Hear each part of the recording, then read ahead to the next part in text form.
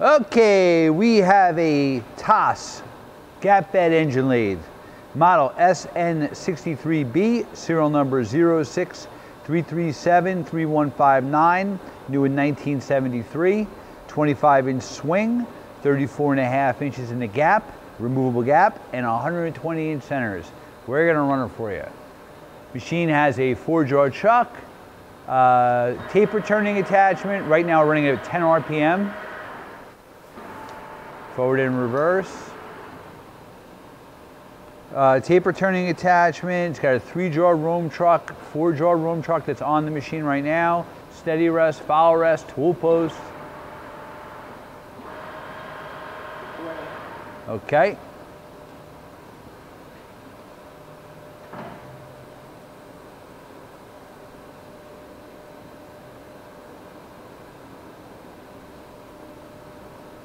Going up.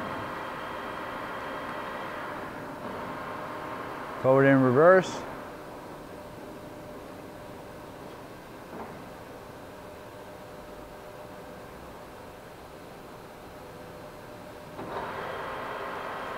All right, it's a higher RPM. 112, there we go. Very nice. Machine also has thread. Now we're going to do some feeds. Machine has a thread dial indicator too. Right now we're running the feed longitudinal. You can see the handle moving. Longitudinal, the reverse right from the carriage.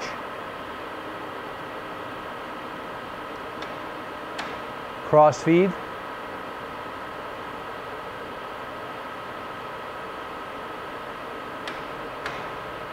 And cross feed the other direction.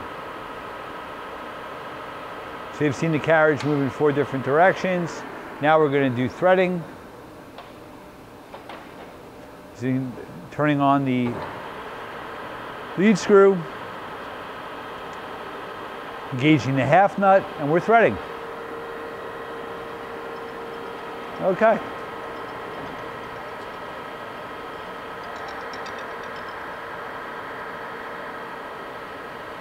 Tailstock quill.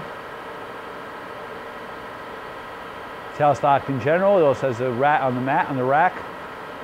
And hey, I think you've seen everything. There you go. On the side here, we have the follow rest and the other gear for different threading pitches, some of the tool posts. On this side, we have the other chuck, faceplate, and even a nice rack that they made to hold it.